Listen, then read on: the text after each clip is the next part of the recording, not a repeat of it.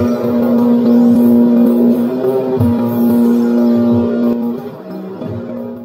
want to do it? Let's do it. Okay. How do you want me to? How do you want me to? I mean, I got to put all your titles on the screen. I got to put them all on there because there's so many of them. Well, we're not gonna be touching in upon stuff we don't know. So the S.R.I.C.F is out. Oh, what do you mean? We can put the title in there. We don't have to talk about it, but we can put it on there, right? True. Okay, Yeah. we can put it on there.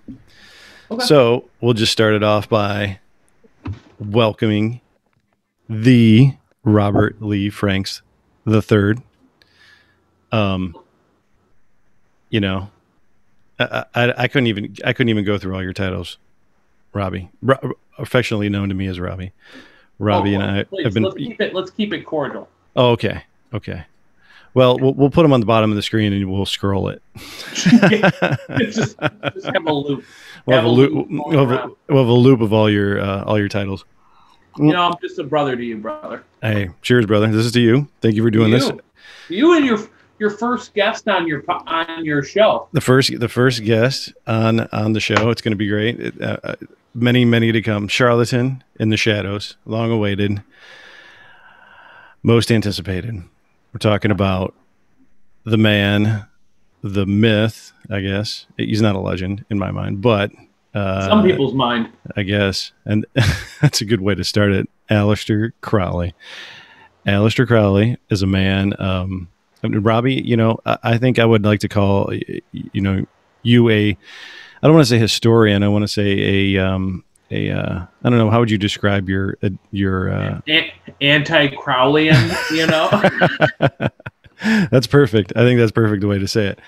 Just put it right out there. No, yeah, totally. And I think all of us were, exposed to Crowley at some point or another, maybe through, you know, modern music or myth or legend or whatever. But you and I actually, you know, we're brothers. We're Freemasons. Absolutely. We're Rosicrucians. We are involved in a lot of the same organizations together, and we've had a little bit of a different exposure to the guy. And you know, you and I have had these many conversations over many times, and with other brothers. To varying degrees of their affinity for the man, and you and I thought it was a good time to come out and do this in a way that can put the story out there in a way that we understand it, in the way you understand it, and I understand it, and I you know, want to give you that platform, and I want to be able to have this conversation be fluid and no holds barred, no holding back. I mean, obviously, we can't share any of the you know, the secrets, so to speak, that we took oaths on. But other than that, I think we can have an educated, lively discussion on this man and your knowledge of him and my take on it. So, by all means, what is this guy and why the hell do we care? Why? Well, that's a great first question, John. You know, how I kind of got into Crowley is this in the study of the occult and Hermeticism and esoteric knowledge. It's kind of hard to miss this man. I mean, literally, you could swing a dead cat, and any way that cat would go, you're going to bump into a little bit of Crowley in this, you know? Why is that, is my question. Is it because he was tapped into another plane of existence where he was getting messages from entities like interdimensional beings, or dare we even say gods? Could it just be that he was so enriched in all these rituals that in drugs that he was elevating his mind to another existence where he could communicate and bring these secrets and powers back to our realm and this sacred knowledge? Or was he a charlatan that had enough money to back him to promote himself enough, being an upper class British gentleman who was able to live on his money and be able to market himself so well, where he was able to get into all these different societies and leave his mark or abuse these opportunities that he had to make a name for himself. Leave his stain, right? That'd be another way to put it. Definitely. You know, yeah. But to understand who Crowley is, we got to understand how he grew up, right, where he came from, right? Yeah, totally. So I'm not going to bore your audience. Your audience definitely got the internet, and there is a lot of publications, and there's a lot of shows and different media platforms that just talk about Crowley to the point of nauseam, which means to the point of throwing up. Right. The thing about Crowley that we definitely know was he was born as Edward Aleister Crowley into an upper class English family. And his family made their money off of their Crowley ale. Right. It was beer, right? Is it beer? Yeah. It was like a beer. Yeah. Right. It was 1800s, right? Like late 1800s. Yeah, like late 1800s. Mid late 1800s, yeah. Yeah, like toward the latter half of the 1800s. I don't have an exact statistic. Right. And or date. And he grew up with his father and his family a part of a religion called the Plymouth Brethren, which was kind of a radical Christian sect. Was that does that have any relation to the Plymouth Rock, like Plymouth in America? Like, was this the same kind of religious sect that came from England over to found America, like pre 1600s, like left persecution from England that came here, or is that a different sect? No, I don't believe. From what I've gathered, it's not. It's not that same thing. Okay. No, it was just a Christian sect. I think it was as I did some history on it, it was broken off from like the Church of England. Okay, so it was just a splinter from the Church of England, and we're like, we're going to do our own thing. But it was very, very strict rule of law kind of religion. Strict rule of law. We're not celebrating holidays. We're not getting gifts for you. You should be repenting in any kind of enjoyment in life. anything. Life. In anything. Literally. Anything you find enjoyment. Great food, toys, the sunshine, any of that was considered a sin. Right. And his father, and I believe one of the big things about, which is ironic about them, because they were, I want to say they were Quakers before. Were they Quakers? Don't quote me on that. But before his father joined the Plymouth Brethren, they wouldn't drink. Even though they had a crowd, even though that's where they made their money. Which is funny. They have a brewery and they don't drink, but exactly. Mazel tov. Yeah, mazel tov. So, and his father became so enthralled, and his mom became so enthralled in this church that his father would go preach the Bible all around. And young Edward at the time was able to join his father. And in some cited sources, we see that that he adored his father and he loved his father. And some people have claimed that his father was abusive. Which might play into some psychological effects later. But what we definitely know was he loved his father, and he threw himself, because he wanted to be like his dad, as most young men like to, into this church.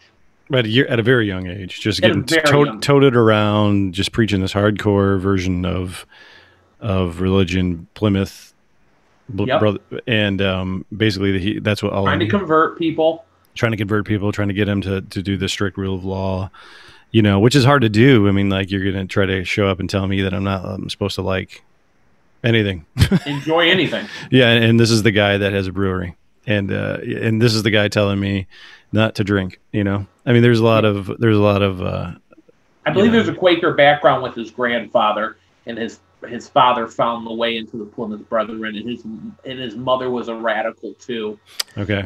Where who he resented, but we'll get into that later on in the conversation. Right. And what we also saw, and I've read in some books that Aleister also saw inside the Plymouth Brethren that his father wasn't as respected. Even though his father threw himself into this religion and he's going around preaching, the rest of the congregation didn't respect him. And he's all in because he's the beer guy, right? Yeah. Well, they knew it's, I think like most things, it's a little bit political. Oh yeah. Right? In the church, just like in various other things in our lives. Yeah. And Aleister, sorry, my cat's trying to play with my wires. Right no, bring him over. So, with that, you see Aleister already getting a little seeds of doubt planted Yeah. Over the course of time, his father dies, ironically, of tongue cancer. Really? Yeah, tongue cancer, which is kind of funny because he goes around and he spits the Bible. It's preaching. And he's preaching, and he's trying to convert, and ironically, he gets tongue cancer. Now, I'm kind of want to hedge some bets here. Since we only got Crowley that's saying this. And then that's a really great point, and we've talked about this before. I mean, in the I would say like 98% of everything or more. I don't know. I don't give a percent. I mean, just a very large percentage of the material that we have is just out of Crowley's mouth, his hands, his written. He's writing this down. He's making up his story as he goes. Yeah, I think what you're going to notice if anybody dives into the life of Aleister Crowley is that Crowley, even in his diaries, took creative liberties. And I think he liked to be, quote unquote, tongue in cheek with some of the ways that he wrote and in his poetry. Mm-hmm. And what I'm getting to at is that I believe Aleister Crowley took this opportunity because he's writing this as an older gentleman at the time, that he looked back at his life and he's like, well, how ironic could it be in my life to see that my father died of tongue cancer, even though he was preaching the Bible every day at the breakfast table, even though he was going around and he threw his whole life into this. Mm-hmm. So what we know is Crowley's father dies, and then after Crowley's father dies, he starts acting like any son would, just starts acting very depressed. He's upset. He's sickly because of the way the diet structure was in the Plymouth Brethren, where, like I said, you're not enjoying. It's not like me, right? You're not just eating to your fullest. You're eating the minimum, and you're not enjoying it, and who knows what you're eating, right? And with that, he was a very sickly boy. He got sick. He's a very depressed boy because he lost his father. Was he like 10 or something like that? I can't remember how old I think he was 10 or 12, something like that. Maybe right. 14. I'm sure one of your viewers will definitely pick that from us. Yeah. So what else we find out is he starts acting erratic. He starts rebelling against his father or his mother at the time. Right. Who nicknames him the Beast 666. Right. And I think he took great pride in it because he becomes a character. Right. He's now, to him, it's justifying him as a true monster. Right. Beast. Right. And I think other people were kind of drawn to that later on as he keeps being more and more and more crazy. Yeah, and I mean, and there was a lot of that too. I mean, a lot of the stuff that I dove into a little bit with you, and we talked about it was like, he got sick, he got real sick. His uncle was like, "Hey, the kid just needs to go outside." He takes him outside, and like he was like, "Oh, well, he needs fresh air and food, and all this stuff." And his uncle kind of takes him under his wing and kind of gives him a different lifestyle than he had been living, right? So he's not living under this rule of thumb, this very regimented thing. His uncle wasn't into that at all. I don't think his uncle wasn't into it at all. He got him into gambling. He got him into. He brought him a hooker. He brought him a prostitute. He brought him a hooker. He made him lose his virginity at 15. Yeah. All of these things he had, like, it was just completely like 360 from what he was doing in his life. Imagine growing up in a strict religious family with so many dogmatic rules that you have to follow, and then just being so. When he was sick, like you said, his uncle says he just needs to get some fresh air. Let him come live with me, and I'm, if he's gonna die, he might as well enjoy life. Yeah, because that was the thing. They said he's gonna die. He's just not gonna make it. Like, and there's the doctors are like, he's just gonna die. And he's a cool uncle, and he just wants to say, look, hey, I'm gonna make you live like. Like he's gonna die. We might as well get him some hookers. We'll get him some booze. We'll get him some whatever he wants. Right. Get him some food. Get him out there climbing trees. Having a good time. And he has a rapid turnaround. Yeah, he's healed. I mean, he's not dying anymore. He's definitely not dying. He's now understand that he can live and enjoy freedom. Right. And he goes back to his parents or to his mom at the time, and still is acting erratic. And he found this new joy of, hey, I can actually be outside this comfort zone. And he starts then having those problems with the Plymouth Brethren. Mm-hmm. And I believe that's when it starts getting into his mind about religion as well, and about the restrictions that comes with religion. Yeah, no, yeah, and then just the dichotomy of the whole thing, right? So it's like you go from one extreme to pretty much to the other times a billion, right? You take it from this hardcore, very strict sect of this religion. Like you said, you can't even eat, you know, you can't even enjoy anything in your life to like just do whatever the hell you want. And that just, and then plus with the depression and the loss of your father and, you know, all these other things. And, you know, as a teen, you're already going through all this angst and all those other things anyway. So it just turns you into the spiral, you know. I mean, all of us have gone through it. I remember wearing black t-shirts every day for, you know, years and, you know, you know, just living that kind of thing. And, you know, he took it to the degree where, you know, honestly, we can say most people never did. Or, I mean, if they did, it wasn't, you know, he had the wherewithal to document it and make himself this giant thing in his own mind through all of his research or all of his writings. And, you know, he wouldn't have been able to do that if he wasn't this trust fund baby, because literally that's what he was, right? He was a trust fund baby from the Crowley Ale, right? Is that, I mean, yeah. I'm sorry to steal your thought here. I'm just kind of no, please. No, I think so. So he had a bunch of money, and at that time, it was a lot of money. This is like fuck you money right now. This is like I'm just gonna do what I want. I'm gonna do wherever the hell I want. And as a kid, you know, I think he got sent off to boarding school. His mom was like, "Get out of here." And he went to boarding school. Right. He kind of found out that I believe he went to an all boys school, and he found out that he was a homosexual because he was messing with one of the drama students that he fell in love with and he started writing poetry for. And during that Victorian age... At an early age. We're talking like 15, 16. 16, 17, yeah. And we're seeing another restriction in religion at that time. Right. Where, hey, what do you mean I can't like this guy? Right. Who are you to tell me I can't like this guy? Right. This authoritativeness that comes with religion. Mm-hmm. And again, he liked the more eccentric, I want to do what I want to do.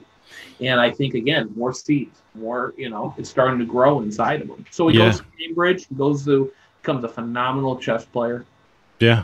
Which is something, one of the things I didn't realize. I mean, of course. I mean, what else are you going to do? And then Cambridge, played chess.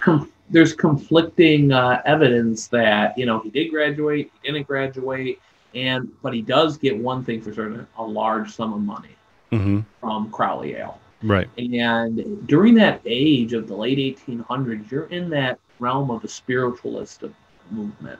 Yeah, I mean, you put it in context. I mean, a lot of people don't, you know, like younger than us, maybe older than us, but people hate history. You know, but you put it in the context of the late 1800s. I mean, we're talking about the peak of Industrial Revolution. We're talking about intercontinental travel. We're talking about ships that you can get on, and it's a long ass time. But if you want to get on a ship in England and you want to go to Spain or America or Australia it's a trip. Yeah, it's a trip. It's going to be months. It's going to be hard. It's going to be rough. You're going to be able to do it. But I mean, that's the kind of thing. There's trains that can take you, you know, a big thing. You can get places if you have enough money. I mean, literally just big trunks of stuff, and you're paying people to carry it with you. And like all those things you see in those old movies, like that was a real thing. If you had the money, you could do those things. And at that time, there was a lot of unexplored historical sites or areas of things like that were just kind of like, you know, touristy, you know, things for then, but, you know, a few people had written about, but, you know, at that time, not a lot of people had that kind of money, but the age of that late 1800s, early 1900s was like the peak time to be able to, I think it was the only time in history that you could actually do that. You could be like, hey, screw it. I want to go to Egypt. And then that could happen for you, right? In an easier manner than any other form in history. So I just kind of wanted to throw that out there that like that's the kind of time frame we're talking about where you can make that happen, right? Yeah.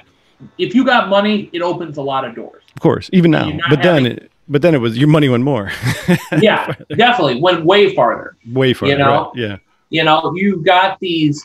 This is where the secret societies and the mystery schools are in from back in the day, right, in the ancient times, where people are now, let's get into the next level of spirituality. Right. And if you had money and you were an upper class person, your checkbook was able to get you into those places on a Friday night doing a seance, or getting into these societies and being initiated into these brother and sisterhoods of some of these societies and co-ed societies. And he gets, I mean, what a fascinating time, by the way. be around poets and scientists, authors, and right. Yeah, and all this low life, high life, and you're just in these think tanks of maybe this is how we can pierce the veil, right? You know, and with Aleister, he changed his name in college, and he was able to move along, and he bumped into a gentleman who introduced him into the Hermetic Order of the Golden Dawn, which was started by Samuel Lindell McGregor Mathers, who was a Freemason. And it was supposed to be an offshoot of Rosicrucianism. And there's two orders. There's an inner order, or an outer order, and an inner order.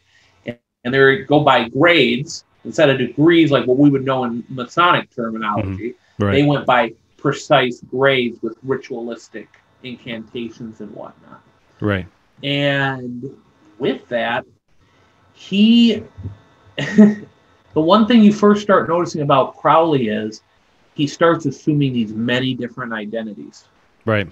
And I think you find that a lot in cult leaders, where they need to become an enigma. They need to become that shock value kind of charisma leader or person that don't know me from my past. I'm this person. And it adds a little bit of mysteria to it. Mm-hmm. It adds a little bit of, a lot of people like to follow those eccentric kind of leaders.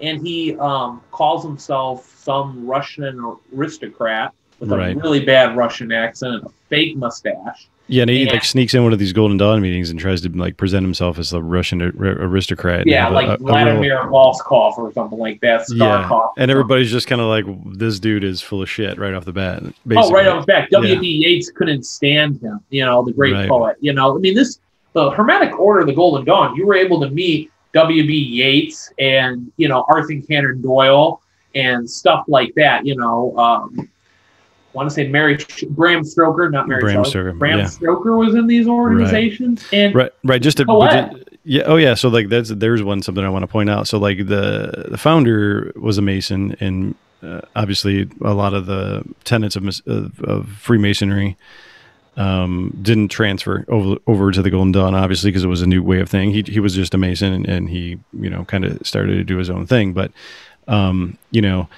in Masonry, just to point out for people that don't know or maybe not so well informed, is that in Masonry, there's no dividing line. We talked about Crowley coming from money, and basically, like you were saying, in Victorian time, you write your check and hey, I'm going to show up and I'm going to be part of this thing, or I'm going to be part of. But in Masonry, even now today, even then, it didn't matter where you came from as far as the money came from, right? You could be the pauper on the street, or you could be the prince, and as long as somebody vouched for you and you met the obligations of Freemasonry, you were allowed in and you were treated as an equal, right? And that's still how it is today, right? Yeah, you had to be true to your values. You had to believe in a higher power. Believe in a higher power, right? Freemasonry does not accept atheists. Right. Because when you take an obligation, you don't have to fear the repercussion of the brethren coming after you.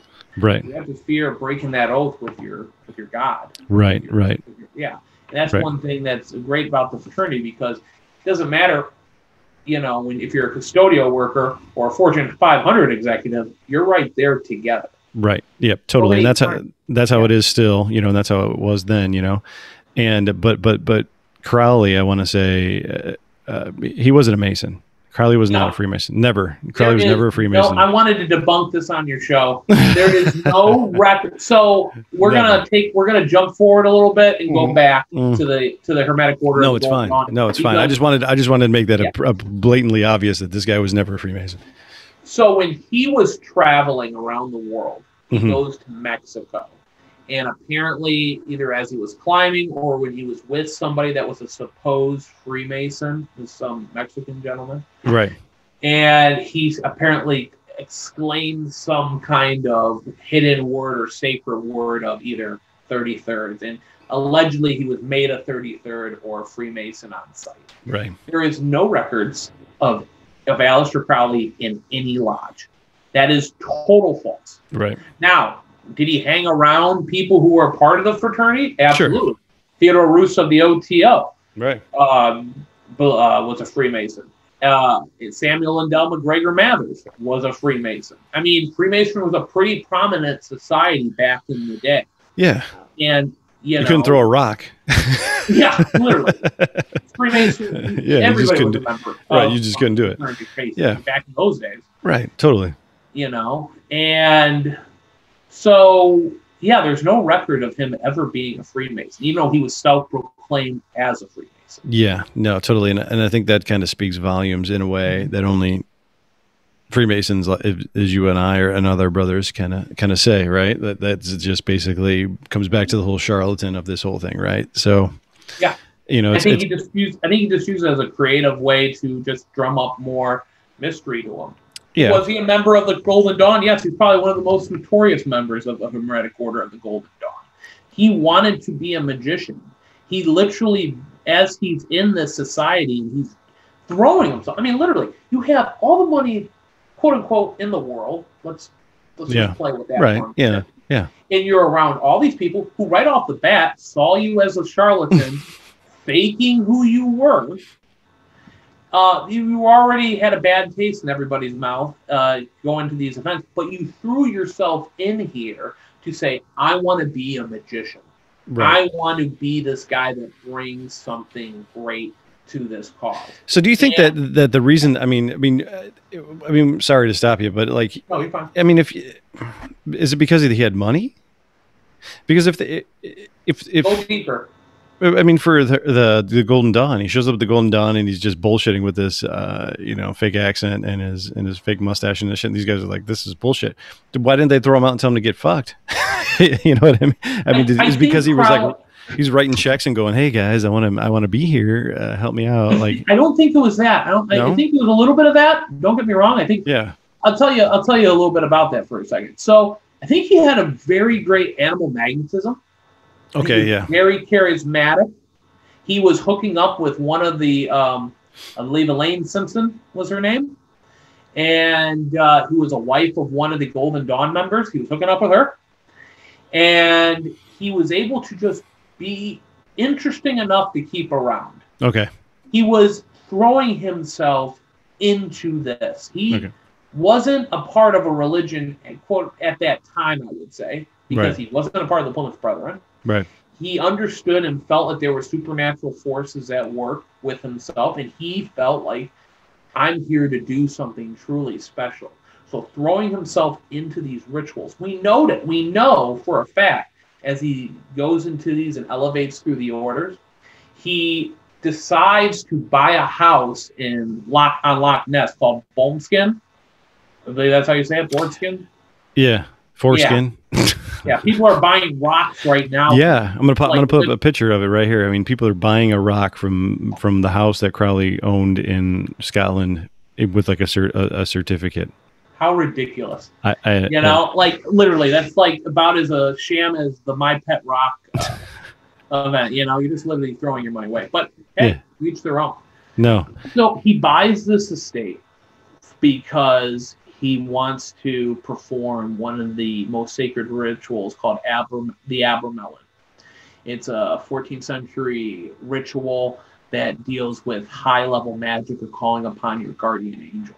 Right. And it's like a 6-month or a year endeavor to just get yourself prepared. You have to basically live off bread and water. You gotta, I believe it has to point east, and it has to have a terrace, and he had to import sand in it. And I believe in the one book I read, Do What Thou Wilt by Lawrence Sultan, I believe the sand was there to see the footprints of the demons and angels that he would call on. That's the reason why. And 3 a.m, you're doing invocations, getting yourself into this mode of this level to talk to these things. Now, one would argue, is it hallucinations? Is he wearing himself too thin and he's seeing what his imagination and his subconscious are doing? Did he really try to invoke something? What we do know during the 6 months as he's doing this, he's very dedicated to it, and I think he's getting upset that nothing's really happening. Mm-hmm. There are claims that he said that while he was working in rooms, it was getting darker and darker, and even with a light, you could barely see. Again, is that psychological? Mm-hmm. Is it, is it his mind playing tricks on him because he's making himself so delirious to get himself into that altered state? Mm-hmm. But what we know is he doesn't complete the ritual. Right. Samuel Lindell McGregor Mathers was having problems with an issue going on in the Golden Dawn, and Samuel Lindell McGregor Mathers calls upon Crowley to come back to France and deal with this stuff. And Aleister wanted to get into the inner order of the Golden Dawn. He kept getting denied by Yates and by all these aristocrats who are a part of this because they didn't trust him, right. They didn't like him. Right.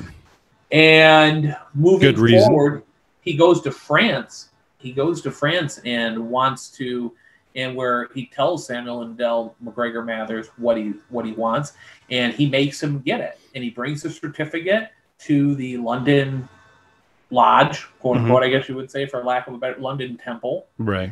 And they just scoff at him. Like we're not going to recognize you. We're not. We've lost our faith in Samuel Lindell McGregor Mathers. And what you see is an infighting to the point where even, remember, Crowley was messing with Elaine Simpson. Right. And they sneak in and change the locks on the members and lock them out for several days. Wow. It wasn't until they got a constable in there. And then Aleister Crowley was thrown out like the baby with the bathwater. Like he was just thrown back out on the streets. And he moves on. But what we also see with that ritual that he left open at Loch Ness is you're never supposed to leave a ritual undone. Because it might open a door to other entities. Right. Yeah. Right, but an important point out of that story too is that while he was there in the Golden Dawn, while he changed the locks and while he did those things, he basically pirated all of the teachings, all of the written material, all of the ritual, like all of the things that he wanted. He basically went in there and stole them. Yep, he went in there and stole them, and I think that's what Yates and them were all worried about, that he was just going to he's just going to bastardize profiteer and open it up. Because he said to him, in one video, he goes, well, when I was over with the Golden Dawn, so was the Golden Dawn. Right. Because what he does to get back at them, he publishes all their stuff. Which is like rule number 1. Don't do that, right? Don't do that. Mm-hmm. And then he has the balls to work with another gentleman and create the AA. Which is another society that him and a gentleman create, and they create grades. They create an outer order and an inner order. So he basically just bootlegs the whole Golden Dawn. Bootlegs the whole Golden Dawn. Yeah. But we'll get to that and how that all happened. Right. He takes time after this because he felt like they're just playing with magic. They're not really living with magic. It's all milk and honey. Mm. So when we keep watching him, he travels all around the world because he has money. Yeah. And when he travels all around the world, he's getting to see all different religions and all these different organizations. He's taking up Buddhism. And I think a rare thing that most of us don't really get to experience, he gets to experience so many religions and see so many of the restrictions and setbacks that are going on with these religions. Right. And I want to point out, too, at this point, this is a great point to put out, is that in his upbringing, in his childhood, and with his father and everything, he basically was beholden to this religion. He followed the sect of the religion. I mean, there was ritual, there was all these protocols, there was these things you should and shouldn't do, there was everything, not so much different than any other religion, but also not so much different than maybe a secret society or something else, right? So it's like the Brotherhood of the Plymouth, whatever, the Plymouth Brotherhood or whatever they want to call it, right? Brotherhood.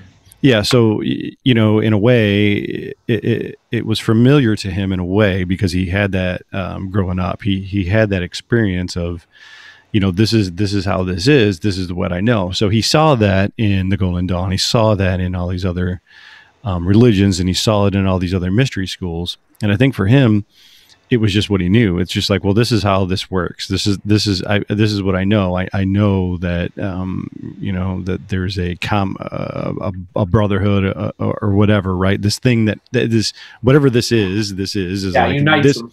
Yeah, it glues you together, right, in a way. Yep.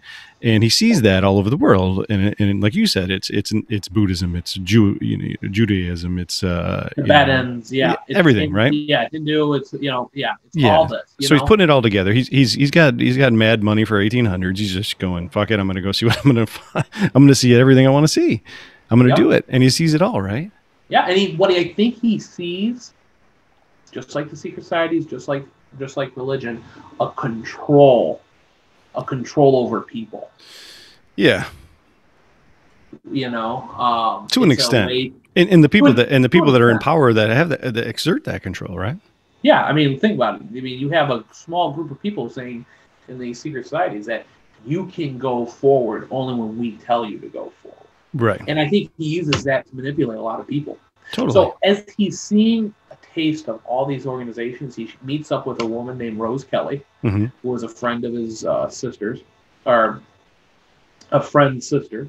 And she's supposed to be wedded to some guy, and they basically said, he's like, no, run away with me, and she doesn't. Again, it's that magnetism, it's that charisma, it's that eccentric lifestyle. We got money, we're going to get a boat, we're just going to go. Yeah, I'm Aleister Crowley, you know, jump with me and we're going to Egypt today. Yeah. And he did. He absolutely did. And he wanted, and during this time, I would say, in several different cited sources, we saw that he was partaking in a little bit of drugs. I would say like marijuana at that time. And him and Rose were going to Egypt, and they were visiting the pharaohs, and they were going to the chambers. And he gets in there, and he wants to impress his wife, like any probably magician wants to do back in those days.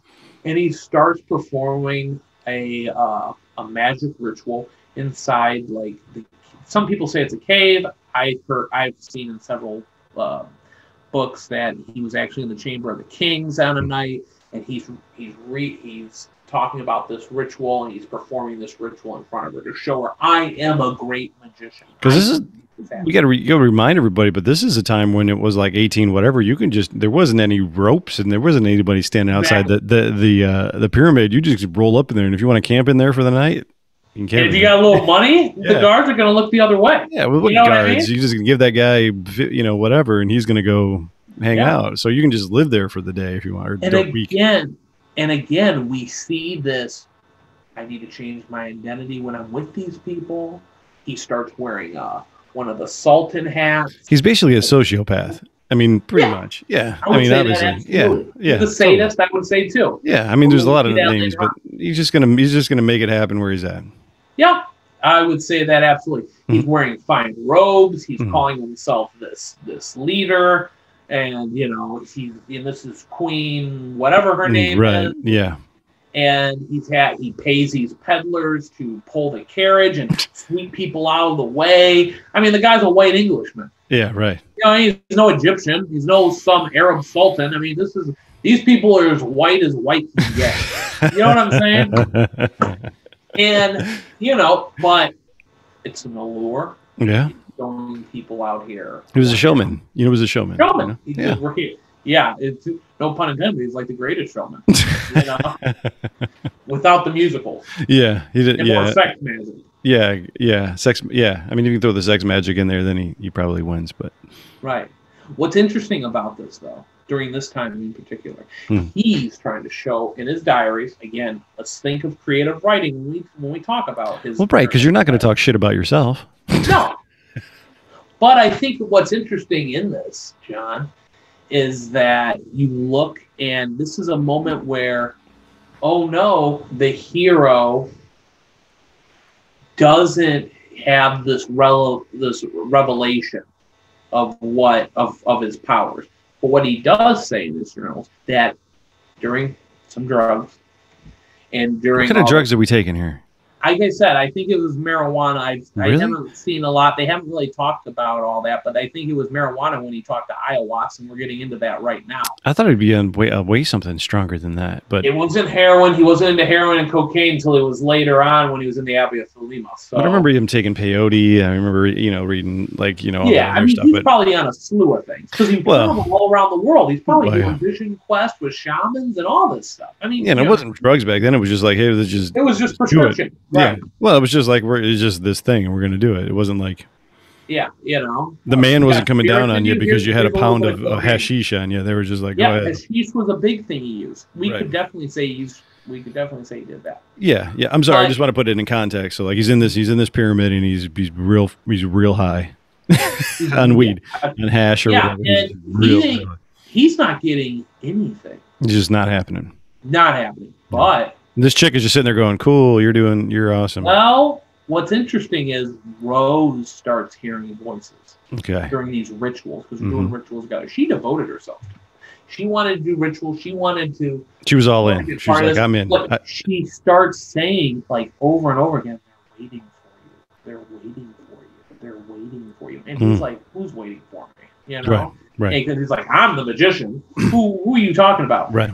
And she says, Horus. And to Crowley, from what he writes, is she wouldn't know anything about Horus. Like she was just an English girl. She doesn't know anything about these Egyptian gods. I've devoted myself to these studies and practices. Right. So he tests her with several questions, and she starts striking them all off. Again, we don't hear her side of the story. Right. Of course. And then he's like, okay, you know what I'm going to do? I'm going to take her to this Egyptian and in Cairo, right? In Cairo. And he wants, and he wants to point out. She wants her to point out who is Horus. So he drops her. He goes in with her, and they're going through this. And several other places I got my information of. They say she passed several pictures of Horus, and he's laughing to himself. He's like, "Silly girl." She doesn't even know what she's talking about. She doesn't even know Horus is right in front of her. But she gets to this one certain thing and says, that's who it is. And the exhibit number is 666. How shocking, know? If I was a writer and I wanted to have a captivating audience, I'm definitely going to utilize the B666 with what I'm doing. It just has that little shock value. Yeah. Was there 666 exhibits in the Cairo Museum in 1890s? Yes, there was, I mean, maybe, but no, I totally get. He's, he's definitely embellishing his own story, and exactly. I really wish we'd find the hidden gospel of Bill, the guy that hung out with Aleister and was like, this guy's just full of shit. I wish we could find that, like Victor Neudberg or. I would love just somebody be like, I am so tired of this bastard. Like, I would love to hear WB8's The Time and Troubles of Aleister Crowley and the Golden Dawn. And he gets there and he says, oh my goodness, she is speaking to these things. Right. She is speaking to whoever. So right there's a blow to your monster ego. If you're you just like got knocked down. For a guy who is, I wouldn't say, he was a homosexual, but he was also a man's man. There was a dominance to him too.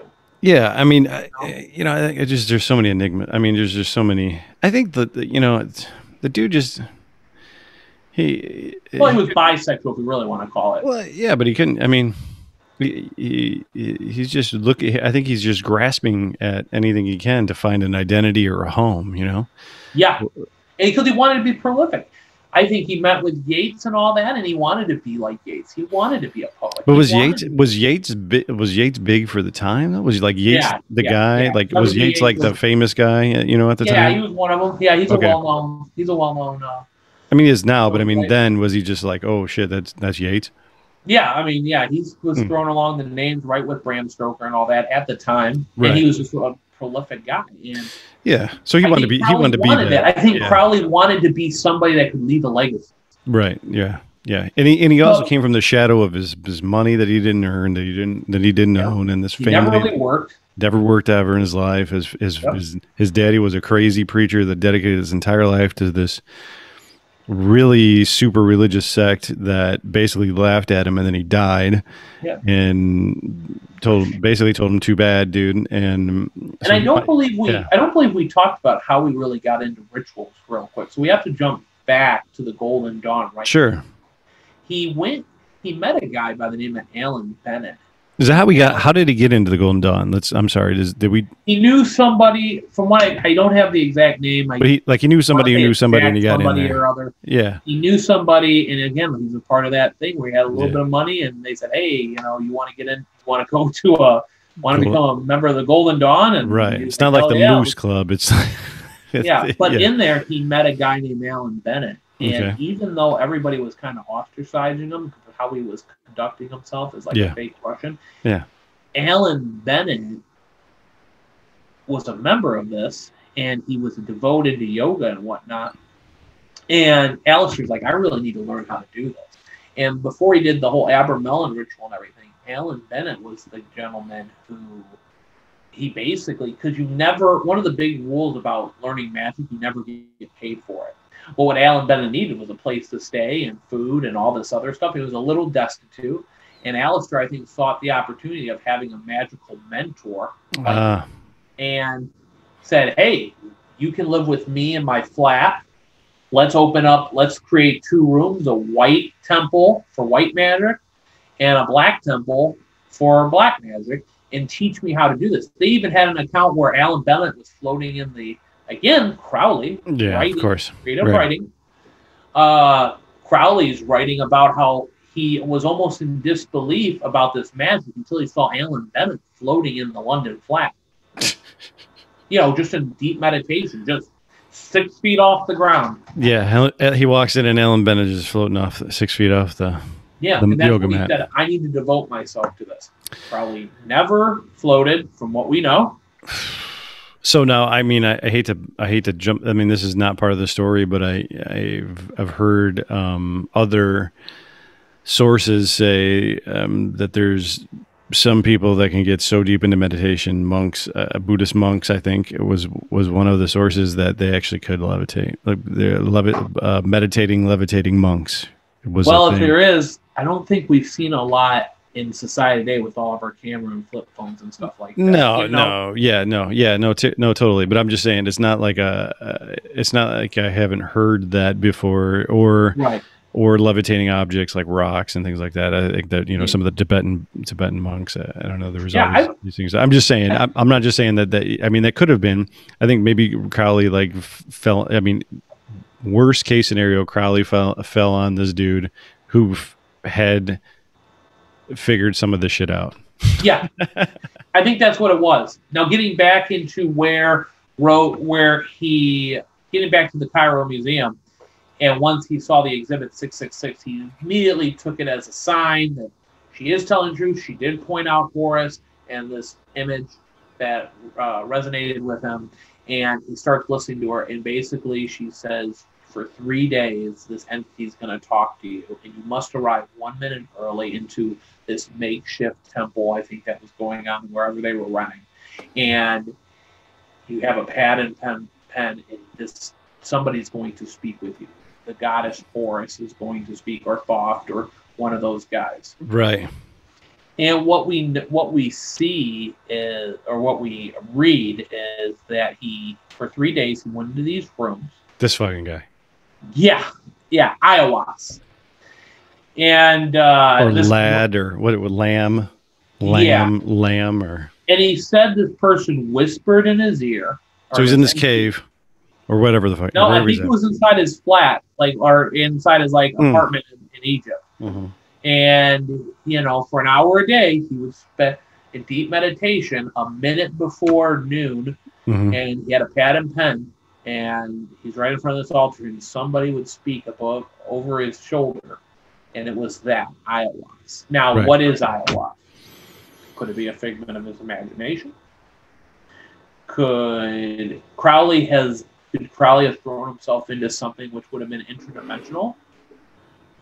One thing could it be a god? Could it be all fake? Let's look at it from this thing. Let's look at the creature let's look at the entity for a minute. If you look at it, it kind of resembles a gray. Yeah, like gray alien, everybody's been seeing since Whitley Strieber's book in the 80s, and everybody's reported for forever. I mean that to tie in ufology into this whole thing, you could arguably say that this may be the first rendition of a gray alien, right? Correct me if I'm wrong. There wasn't no talks about grays in the late 1800s, correct? No, not that I'm aware of. I mean, there's cave paintings. There's different other drawings of big-eyed, big-headed beings and things like that. There was no. How about this? There's no collective.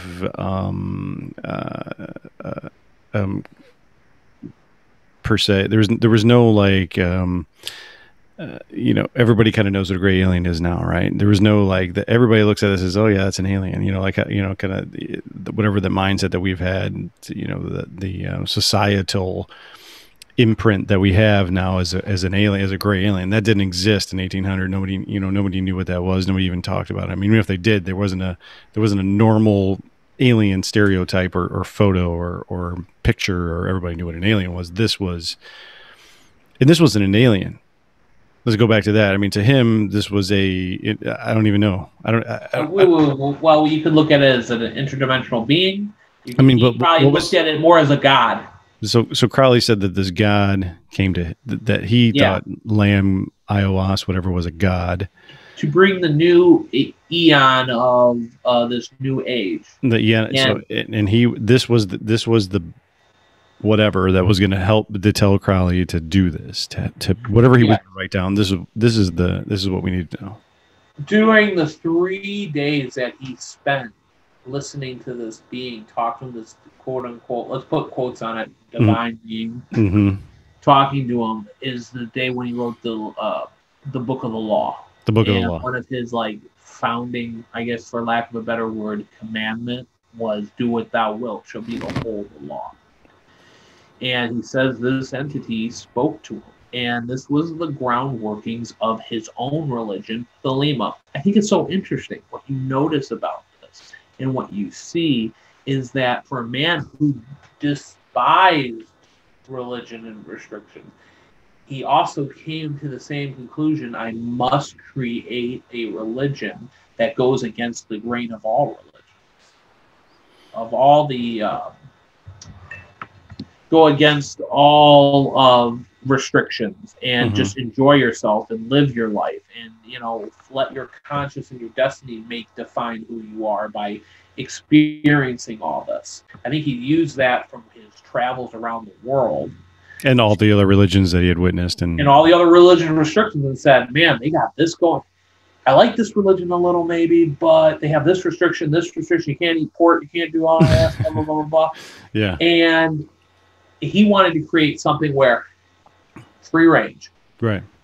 And what's interesting, do we know for a fact that if he created that entity, or is that just a makeup of somebody else? I am pretty sure. I mean, I have to do more research on it, but I'm pretty sure that's his actual drawing. I'm pretty sure that is the drawing that he created of Lamb during that time. That this is the being that spoke to him. Okay. There's obviously a bunch of different. Is he wearing a cape on there? It's like a cloak or like a cape or something like that. I mean, it's a Well, it doesn't look like he has no neck. We'll call him no neck. Yeah, it doesn't look like he has no neck. Doesn't look like he barely has a chin. And what are we seeing right there? We're looking at an entity that has a big brain, wisdom, and. I don't know. It just looks as is his creativity getting the best of him, as maybe he's having delusions and hallucinations about these entities, and he's just utilizing everything he's experienced to create the foundation and the framework for his future religion, Thelema. Well, so go into ufology a little bit, because that's my bag a little bit. I've heard a lot of different So, Tom DeLonge has stated before that it seems that humanity seems to center themselves or align themselves or follow mankind has a ability to organize itself behind a priestly class. And I think that's a quote. Organize itself behind a priestly class. So when you think about it, Crowley in all of his travels and all of these things, he sees all these religions, he sees all the good, he sees all the bad, he sees all the, maybe we shouldn't do any of this shit. But then all of a sudden he's like, well, maybe I should have my own religion. So then therein lies the organization behind a priestly class again. It's like, does this thing show up and say, oh, I got all the answers for you. I'm going to help you out. I'm going to give you the shit. And you just need to get people behind you because more of you will, the numbers of you will do, I'm just paraphrasing, I'm just making things up as I'm talking here. But, basically it's like, was it something that this entity, if this was an entity or a being or an interdimensional or an alien or whatever the hell you want to call it, did it instruct him to create this religion because of that's their MO? What if this thing showed up to the Gnostics, or what if this thing showed up to the Buddhists? What if this thing showed up to the Christians or whatever, this in another form, and say, hey, this is the light, this is the way, organize your people under me and I'll show you the way. Well, here's an interesting thing. In stuff like the Theosophy Society, mm-hmm. or Theosophy and other Eastern esoteric, for that. Yeah. We hear this thing called the secret chiefs, and Madame Blavatsky talked about them. Mm-hmm. Max Heindel talked about them in his Rosicrucian Christian lecture, the Rosicrucian Christian lectures. And what we see is, and even Crowley talked about the secret chiefs. And the secret chiefs were these other plane entities that were on a higher plane that gave divine messages to people. So could we see that this could be his interpretation of what the secret chiefs were speaking to him? Could be. We know one thing. He was solely into demonology, mm-hmm. summoning demons. Mm-hmm. We also see that he was very much into Egyptian mythology, mm-hmm. with Horus and Thoth. Hell, he created his own tarot deck to Thoth. And I wouldn't be a bit surprised if that was his interpretation of what he perceived as the secret chief giving him a divine message during these, drug escapades and deep meditation. The mind works so interestingly. Hell, our dreams. Sorry about that. No, our dreams interpret and create different entities too. Yeah, and like you said early on in our talk, who's to say he didn't stumble on something? Like, who's to say that he didn't get way hashed out, or he had 15 peyote caps and he entered that plane, fully intent on finding something. Yeah, and finding it. Absolutely. You know what I mean? And finding it in a way that he was just like, yeah. I'm looking at it as debunking, all of this stuff, because he has these trails of destroying people's lives throughout, and lying and deceiving and portraying himself as these people when really he was a charlatan. But who's to say he didn't, with his tolerance and stuff, he didn't get into a next wave of consciousness with an entity on an astral plane? Right. And who's to say that whatever that entity wasn't just fucking with him? Yeah, maybe he opened the door. It was just like, hey, this asshole opened the door and we're gonna kick it in. Yep, I would definitely say, and maybe, and you could also say when he was doing the Abramelin ritual in Scotland, maybe he opened the door and maybe he was possessed. Maybe he was being terrorized in his mind with these entities, or as he was getting into more magic and all this other magic. Yeah, So we go, yeah. yeah, no. It's. I mean, I just keep wanting to come back to the theme that all of this, all of the historical documentation, the shit that we know, is written by Crowley or Crowley, Exactly. whatever. Crowley. Crowley. And you're absolutely right. And if I was writing a story, I'm definitely not going to make it a boring story. No, because in 1995 it was a great year for me. Yeah, exactly. You know what I mean? I did a lot of cool things. I did a lot of great things in 95. I think we'll all agree that 2020 there's a few bright spots, I can't lie, in my personal life, but other than that, it's been a very rough year for all of us. Well, yeah, but I mean, we both shined. We had good moments. Yeah, we had a lot of good moments. Yeah, but still, no. I mean, honestly, you can say whatever the hell you want. I mean, people read about it 100 years from now. They're like, "Oh, Crowley opened a gate to hell, right, and demons came out." It's not like somebody would Google and be like, "You're full of shit, Aleister." No, you know what I mean? No, everybody's going to just believe Aleister Crowley because he had the money to print his own shit. That's the other thing that we forget about. Like, everybody's just going to write a bunch of scrap people, and people are going to burn it because they need fuel for fire. But Crowley had enough money from the brewery to print his own shit. Absolutely, he had enough money to print his own shit, and also the tabloids and the media ate it up. Because what else are they going to do? What else? Yeah, I mean, you're talking about upper class Englishman who is traveling all around the world and calling himself a black magician, taking crazy pictures of himself with and having sex with men and women, right? Performing these sadistic rituals on people. I mean, and animals. Don't forget. And animals, and yeah, I think one thing he did, and I really want to get into this about Crowley, is he leaves Cairo, he establishes, and we're going to fast forward just a little bit, but he establishes the AA, which is, like I said, it's not Alcoholics Anonymous. It's not Alcoholics Anonymous. It's basically like it's his own interpretation of the Hermetic Order of the Golden Dawn. Right.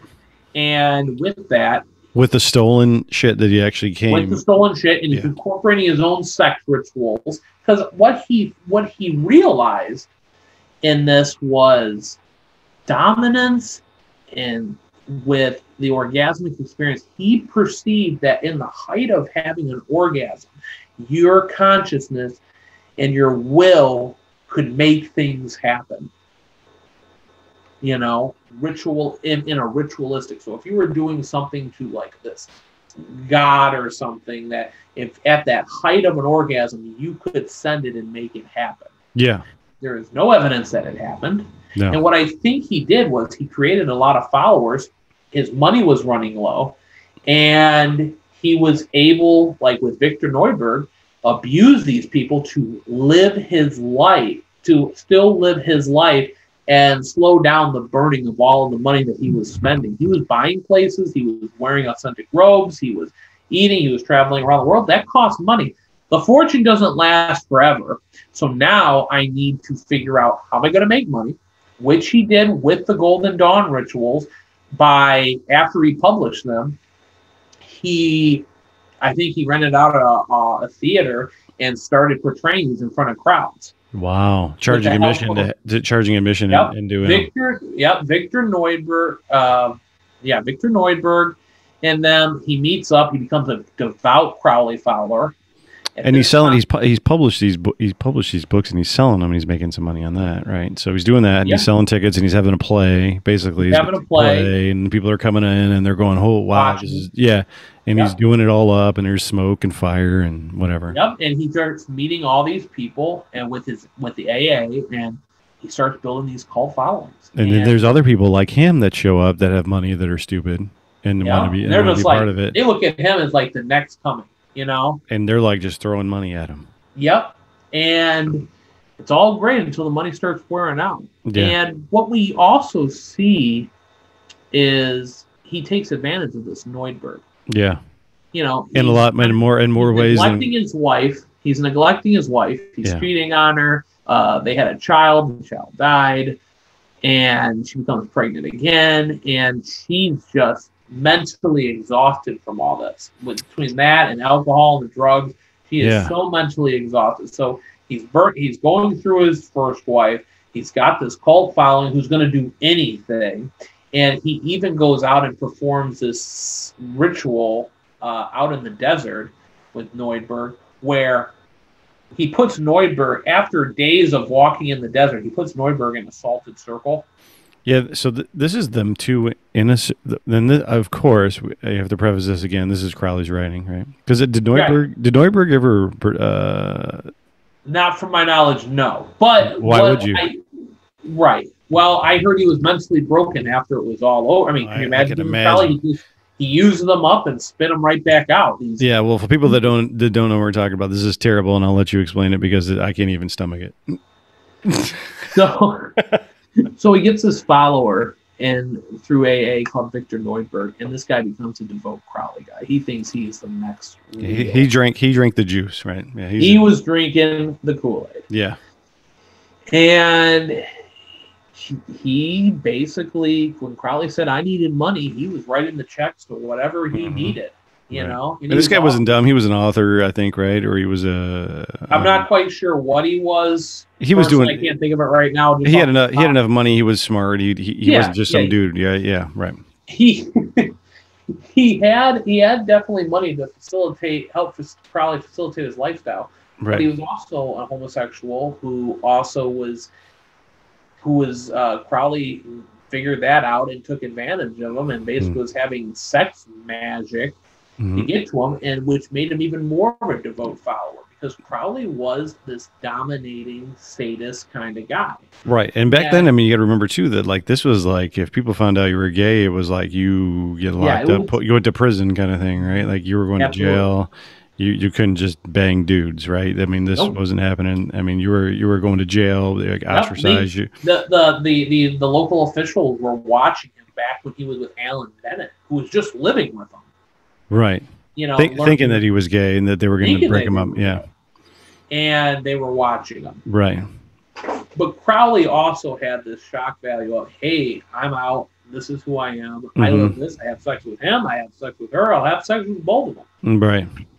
And so he took Norberg out into the desert for days, hiked for days. Algeria? I want to say it was Algeria.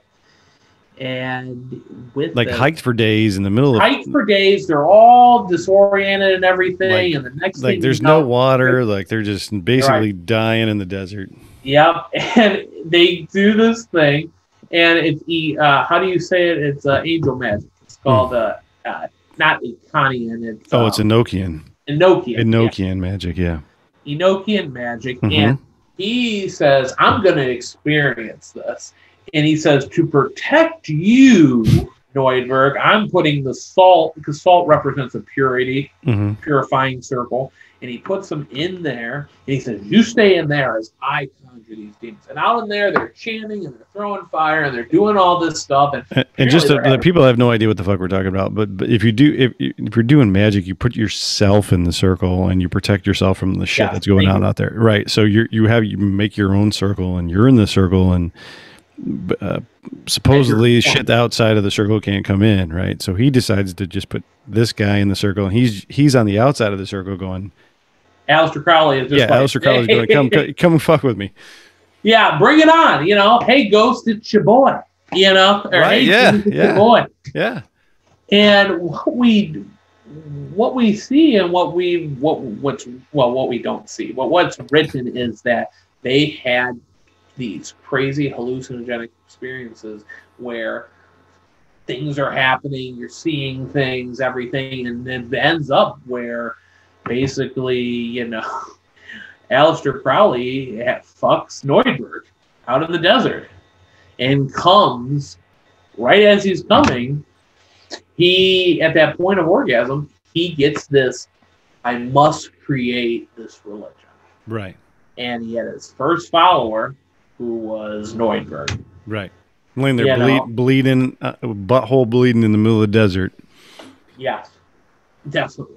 You know, and there was even it's so funny. It's so funny. It's funny, but it's terrible for the guy, but it's just terrible for the whole thing. It's terrible for the victim, right? Yeah, no, the whole But you open yourself up to have this guy taking advantage of you. Yeah. And what also you notice is, I just lost my train of thought.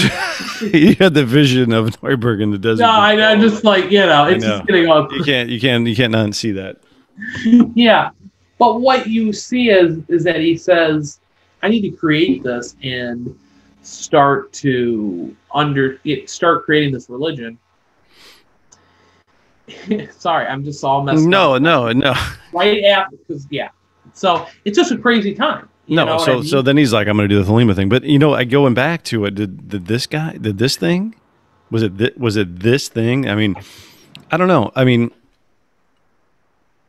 when you open yourself up, or when you meditate, or when you experience, if you take hallucinogenic drugs, or whatever, you elevate yourself to an elevated state of consciousness, do you automatically turn a beacon on to whatever it is?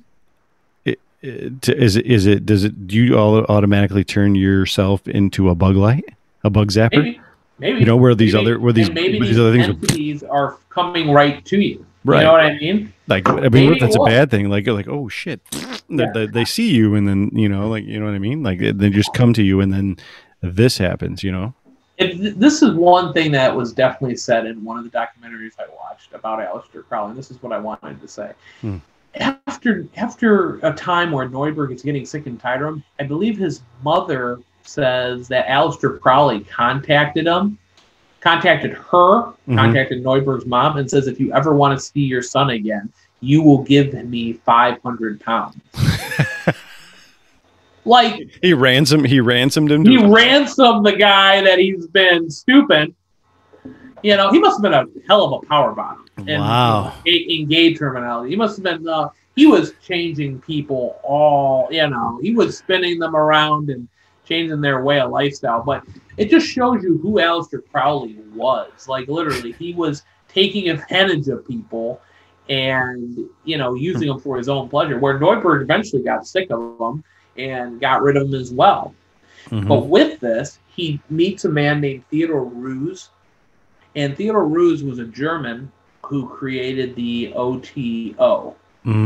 He was one of the founders of the OTO. The OTO. Yeah, Ordo Templi Ortis. And they're still around. And, they're just a bunch of hipsters, thinking that they're cool, a bunch of hippies, thinking that they're playing with magic. And what's interesting about this is this guy gets to know Crowley. Mm-hmm. Crowley takes this religion that he's founding called Thelema. Mm-hmm. He gets involved in the OTO, and he does the same shit. He infiltrates the OTO like he did the Golden Dawn, like he did the everything else that he ever got to in his life. Yes, and what he does is he creates these other grades or practices of whatever. Just makes another shit up. And he follows this is where he incorporates his sect magic. Right, and he's selling out these brochures, and in the meantime, he's writing for a thing called the Equinox, and he's basically getting this out there, and he's building his following that this is what we must do. So this is like 19 something, right. So early 1900s, right? We're talking. Yeah, this is like probably 30 something at this time or something like that. Yeah, so like society's changed a lot from the time he started dicking around and taking boats across the oceans. There's planes, there's newspapers, there's written type, there's the beginnings of radio, things like that, telegraph. So word is traveling faster. There's more of a society is becoming more connected, more closer to what we understand as a society. But 100 years, 150 years ago, whatever it is now, right? So it's not that it's not so much just ramblings of a dude. There's press. Yeah, absolutely, and he now has a base to be able to spread his message of the Book of the Law. Sorry, that's my cat. No, is it a boy or a girl? Who's that? The boy, Hades. Hades. I can't see his eyes. Yeah. And he's they're always half in and half out. Yeah, I know, right? And what's just so interesting with it, John, is you just start seeing this massive following for Thelema go. beginning to grow. Well, but like we were saying early on in this talk is like, but that's the time of the New Age Enlightenment where people had money and they wanted to see things that were not spiritual. Yeah, the spiritual movement. Yeah. They wanted to like do seances, and tarot was a huge thing, and all these other things were just anything that was esoteric or avant-garde. It was like everybody thought that was cool.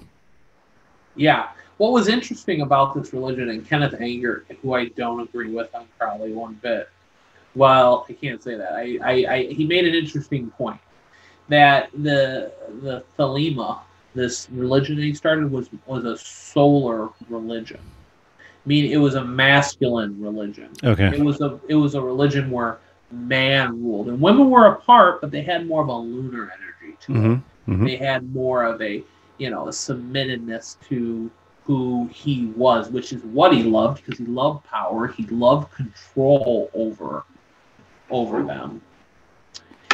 And I think that's interesting to point out, because one thing you notice with his followers, he was with Neubert, he locked him up and basically had him in the shed.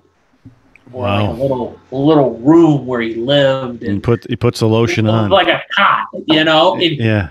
You see that in cult leaders all the time, the brainwashing, and and this is what we're going to do, and this is a certain ritual where when you get people and you're controlling their food, and you're controlling while they're sleeping, and you're controlling, how they do things, they become submissive, and they become that a cult. They follow under that cult-like structure, and I think that's what he was trying to do.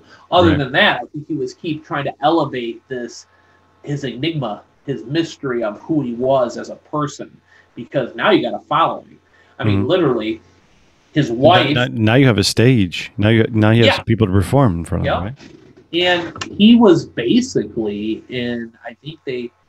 So his wife Rose becomes a drunkard and messes up her mind. And I think the drugs were also having a heavily effect. Well, I mean, they lost their daughter was like 3, and she died. They lost their daughter to typhoid or something. Yeah, I mean, like being a dad. I mean, how would that just not ruin your entire life?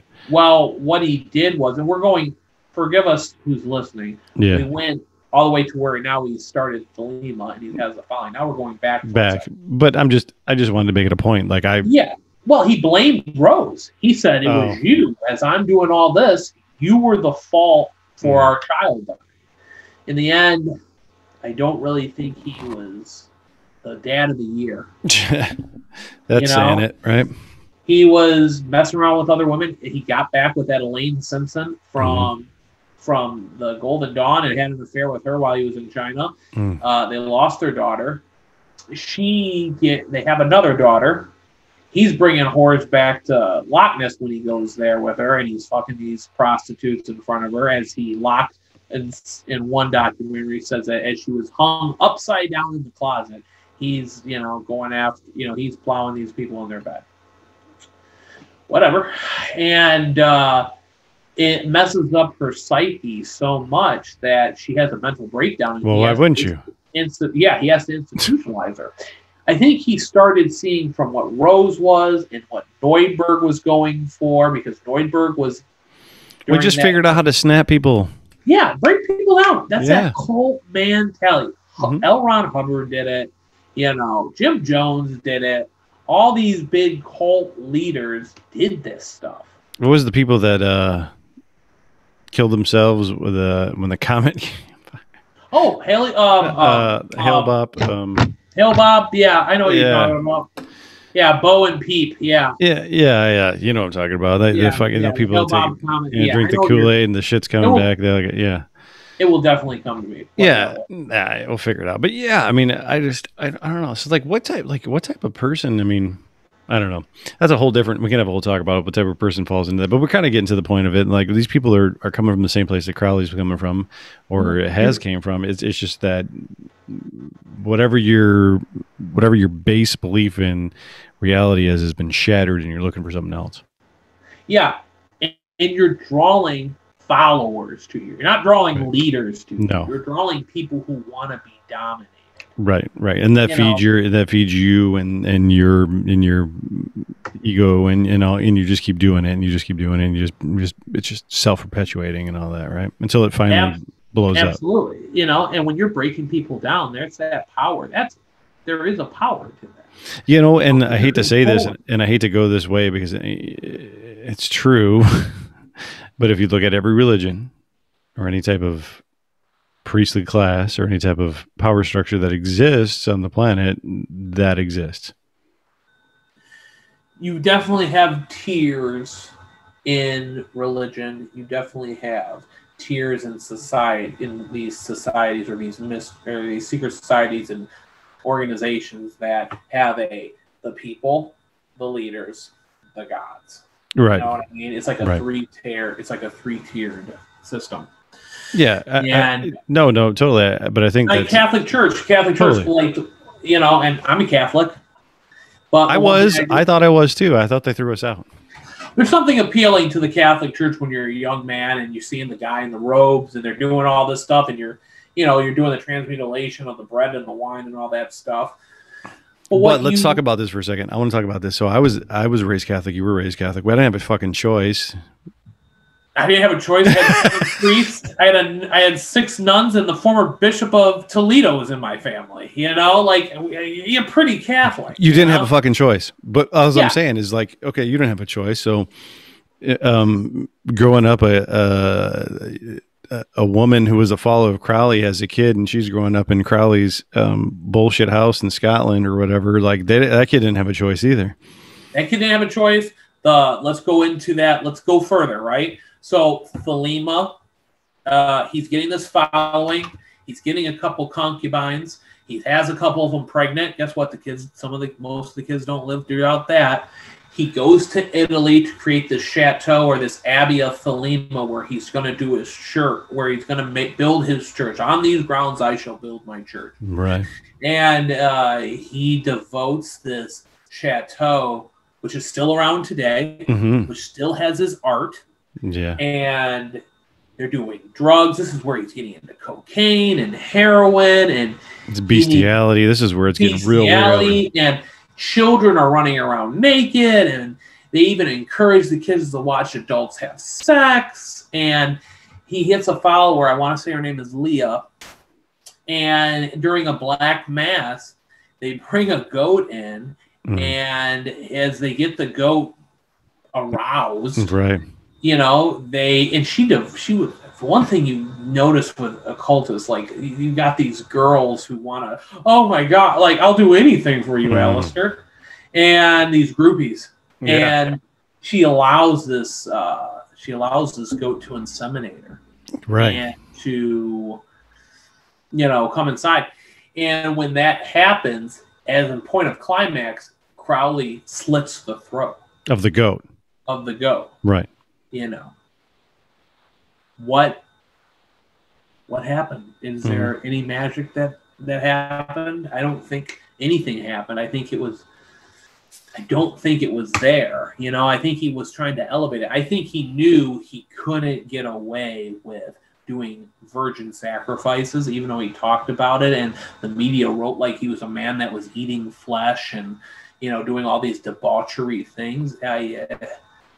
I don't think he had the stones to try to do that and, cut people open and well, I mean, it would put him in prison. I mean, even at that time, it was the 30s or whatever it was, right? Yeah. I mean, it would have put him in prison. Just a goat alone was more than enough. Yeah, I mean, and I think that kind of, at that point, it was just the shock value. I was like, what can I do to keep myself relevant at this point? You know what I mean? Right. Because absolutely. I mean, obviously there wasn't angels coming down from above, and there wasn't demons running amok in this town in Italy. I mean, there was just a bunch of fucking weirdos. I mean, you can't tell me if Crowley did it. Why hasn't others done it? No, I mean, I'm sure there has been. I mean, we've seen that before in the press and news and things where people have like. Right, but do we see the effects of magical rituals? That's what I'm trying to say. You mean in society? Yeah, have we seen the effects of the spell working or this incantation working to whatever they're trying to bring up and invocate? Oh, yeah. No, I know what you're saying. I mean, because it poses a really brazen question to society. It's either this is bullshit or this is real. Right. And nobody can deal with the real There's no part of it. evidence that magic is real. Well, at least in the way of Crowley's. well, yeah, okay, I agree. Yeah, okay, yeah, I agree that. But then on the other aspect of it, like, how do you say that prayer isn't real? Right. How do you say that if you get 400 people together in a room and you pray for somebody that right? Well, that person doesn't spontaneously, yeah. whatever, right? I mean, Wright said in Renaissance of Man and Mason, and he talks about a child that was hurt, and they did a circle of prayer, and from his standards, that the child was healed the next day. I agree to that extent, but when it comes to Crowley, yeah, I think he keeps doing more and more stuff to just accentuate who the Crowley mythos was. Right. He's building his legacy in the way he wants to present it to the world. Yeah. Exactly. And that's what So he's stealing shit from true.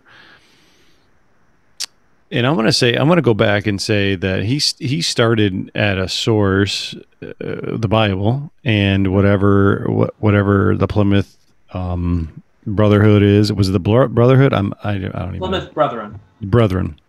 He took the Plymouth Brethren's ethos, the meaning of that, the brotherhood, everything that he had with that, and he incorporated that in his lifelong search to find that and everything else. And when he found it, or he didn't find it, he added it to his own mythos to a point where he wanted to make himself this god or this higher being than what he was, in so much as that he wanted to be relevant, and he wanted to be relevant in a way that no matter what happened, he was an impact on mankind. And maybe there were some hitchhikers along the way. Maybe there were some entities that or whatever you want to call them, right? Extraterrestrials, ultra-terrestrials, interdimensionals, whatever the hell you want to call them. Maybe there were some of those things that said, hey, this guy's playing with fire.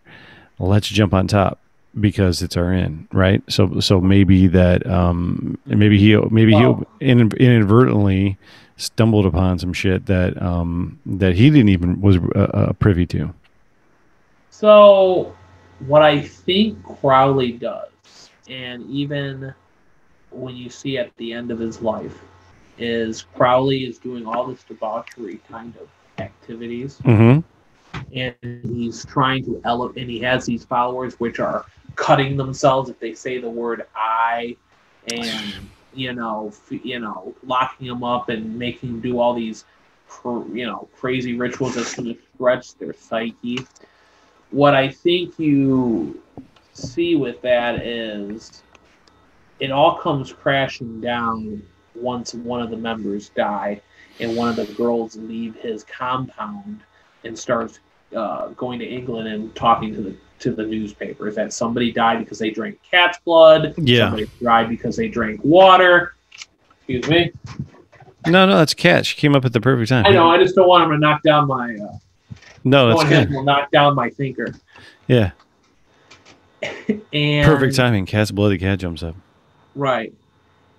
And where was I going with No. It's like he finally got outed. He got outed, and it just ruined his base and platform. Yeah. And the drugs were wearing on him.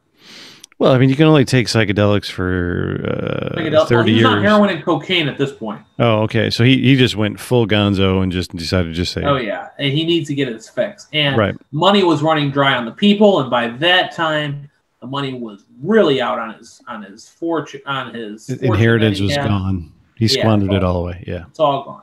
Right. What I think Crowley does, and between the end of his life and everything, is he's showing this freedom that this is what you can do without repercussions. Do exactly what you want. Do without will. Right. And that entices maybe not his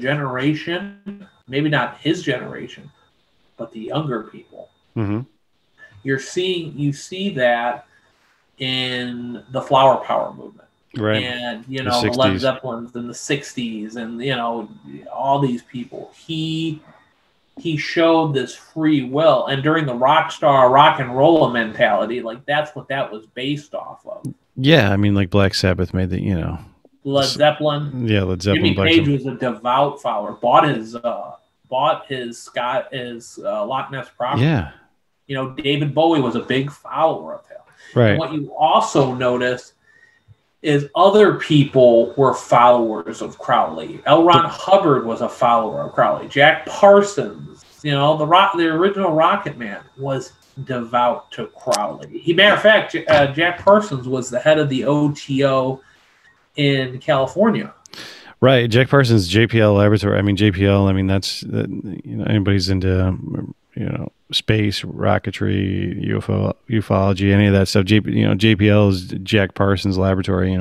Jack Parsons had some of the most innovative, ahead of his times, science, propulsion. And he was doing a lot of these rituals and shit, like Crowley's rituals. He was doing a lot of sex magic and black magic and with I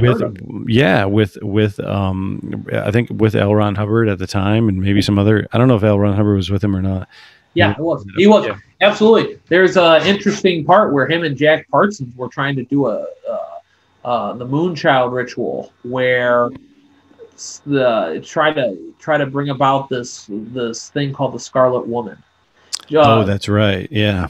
Crowley was very big into the Scarlet Woman, and he called a lot of the women that he was with his Scarlet Woman. Mm-hmm. It's like a feminine lunar power, right, to it.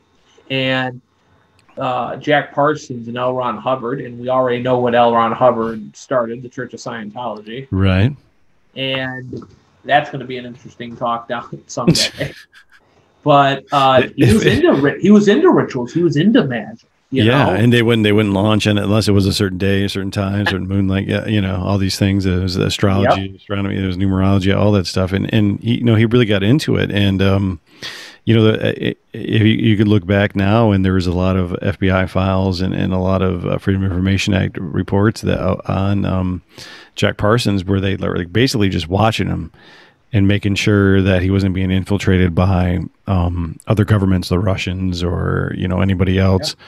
They were trying to maybe use his interest in esoterica to divulge secrets to other countries or entities that maybe of influence. And he was doing some weird shit, but he was providing results. He was into some weird shit, but he was launching rockets and doing things that nobody else had done. So they kind of kept him on a surveillance, but they just kind of let him do what he was doing. And honestly, my personal opinion is that he probably got into some weird shit, and he got into the point where he was more of a liability than an asset for some people, and he had a rocket explosion in his garage. Yeah, I totally agree with that. What's so interesting is the spiritual movement really went around the whole world, the Russian Orthodox and to, with Blavatsky and the Germans and the Nazi occult, which, is a whole nother story for you at another time. That's a whole, yeah. And but I think it was, I don't think that was a coincidence. I think that was that was going to happen. I think that was an inevitable conclusion to the way that a society has been. We've evolved over the time, and I think more than definitely a consciousness. Yeah, and that's where I was going with it. More consciousness, like the collective consciousness of the planet, elevated itself to a position that was completely more aware of the non-dogmatic portion of reality, where we have these things that, we have these things. We have we don't have to believe everything that we hear in scripture. We don't have to believe everything that our elected officials or church officials or whoever we placed in power or whoever we put our power. We don't have to put all of our beliefs and all of our will into these people. And I think that was a time where all of that was evolving and changing daily, and it was collective. It was a collective movement consciousness where we were, the vibration of the planet or our consciousness was evolving to a level where, honestly, I'd like to say that we haven't until recently. I think until recently, until this pandemic, until we've all had a chance to stop the wheel and look inwards, and see who we really are as a human, as a person on the planet. That really hasn't happened before, until the 60s. I think that we as a society, think about it. Think about it in the last 10 years. In the last 20 years, we've gone from, you couldn't have gay people on TV. You couldn't have, just anything like that. I'm really paraphrasing, just grasping for straws here, but basically what I'm saying is, like, societal norms have been breaking down more rapidly than they ever have in my lifetime, and I'm only 40. So, I've seen the fall of these things that were just, you don't talk about that on TV. You don't do that in real life. And now you don't talk out against your church. You don't talk about against the church. You don't talk about against, these things you just don't do. But now it's like, yeah, okay, that guy's gay. I don't care. That chick's gay. I don't care. Yeah, you want to do something else that's not part of the societal norm. Cool. Do whatever you want as long as you're not screwing with anybody else. I don't know. I think that's kind of like a cyclical thing, but I also think it's part of a progression as a species that we're getting to. I don't know if this thing has anything to do with it. I don't know if Crowley has anything to do with it. I think that maybe Crowley stumbled upon some shit accidentally, and other people that were in a position of power or fame found it and perpetuated it as bullshit for as long as he has. But maybe it fits. Where his effect, because he basically, by the time the end of his life, he's a used up heroin addict living in a boarding house, and one of his devout followers wanted to have his child, and he gets him weaned off the drugs, and they have a child, and it's a boy. It's a boy, Aleister something Crowley. Mm-hmm. Yeah, it's a different middle name. And what we notice is that, he, in some sources that we see, that he appreciated family at the end of his life. And he dies, and the way they die, they say, a thunderstorm happened, and it was a giant bang, and it was the gods taking his soul back away. When really he died of bronchitis. But what we see as his effect of, it's the generational split. We've seen it in Masonry. Mm-hmm. And we've seen it in society, where one generation holds these values and the sons and daughters don't conform. We saw that with the flower power movement in Masonry, where our grandfathers were into the fraternity, the World War II generation. Everybody's into the fraternity, and they need a place to go and talk about their experience, and they need that brotherhood. They need all this stuff. Mm-hmm. And the more spoiled flower power movement that didn't go to war, and can't we just talk it out, man? And it's all about love, and, everything's cool. They're like, Dad, I'm not like you. Mm-hmm. I'm gonna be who I am, and I'm gonna do everything completely opposite of what you do. Right. And it hurt our fraternity for a generation or two. What we noticed, Or two, you could arguably say two, right? Absolutely. But what we notice is those grandfathers and grandmothers and all that, they take care of the grandchildren, and you see more times than none, a lot of the lessons and the stuff that the grandchildren teach fall into the grandparents teach fall into the grandchildren. Right. And then they are more interested. I'm a first generation Freemason. Right. And with that, I'm also... my grandfather wasn't a Freemason; he was an odd fellow. My grandfather was a pretty interesting socialite, him and my grandmother were in Finley. And my grandfather created the police shield for Finley. Which is amazing. I'm gonna put that up here. Yeah, and who does that? Like, yeah, my grandpa designed the police shield for a city. Yeah, he worked for Eastern Kodak and all that stuff, and their securities, and a whole other story. And he was an interrogator in World War II and the Korean War, and he's got a couple medals. And it's amazing. Yeah, it was really cool. Is he still around? Is he still hanging out? No. Yeah. My dad was a war convention baby, so all of his siblings were like 18 when he was born. So his grandfather, my grandfather had a little bit of too much scotch with his grandmother, and and then So I didn't unfortunately get to meet a guy like that. What's interesting is you meet, and I've talked to a lot of our brothers. My dad wasn't a Mason, but my grandfather was. I saw his chest and I saw his knickknacks. Right. And I heard the stories and all this other stuff, and it got me excited. And I think what's beautiful about our fraternity, and I don't want to segue. No, dude, we're doing whatever we want. It's fine.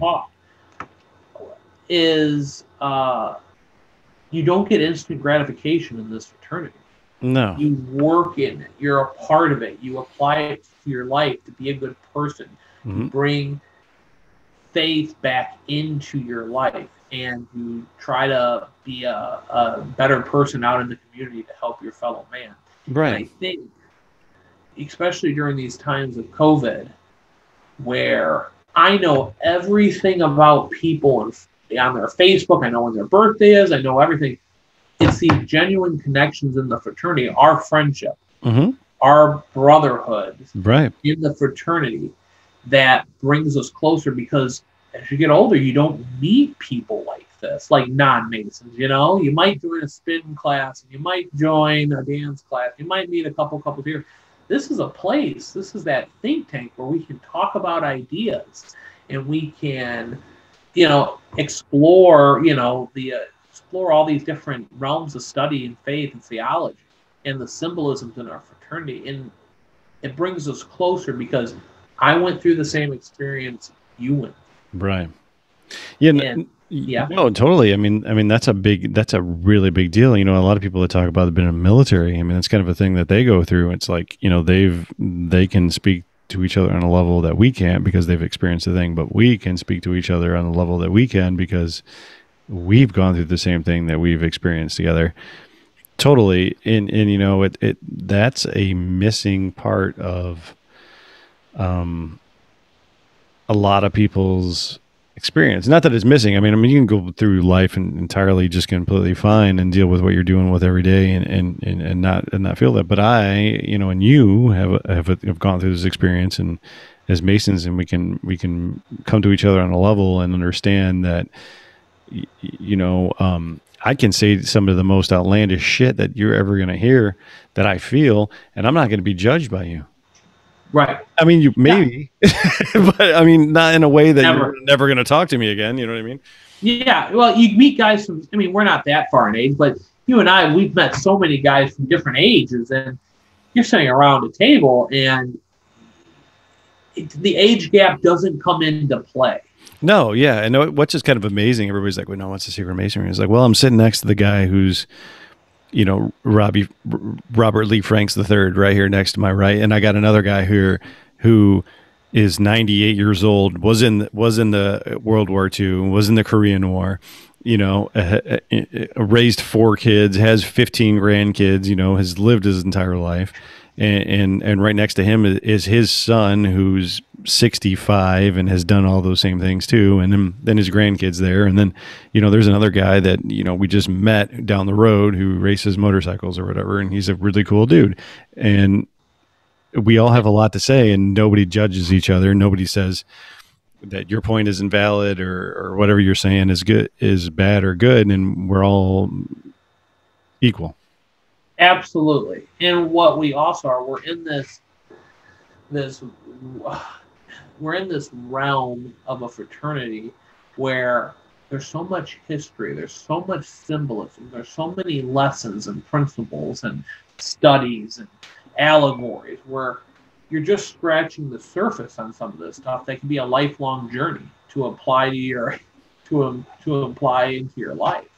Would you see that thing? I'm sorry. It I saw it. It just got bigger. I didn't mean I saw that. I saw it. Crowley was just, he's like, get back on point. Yeah, I was trying to actually switch it. I didn't want to fuck with that guy anymore.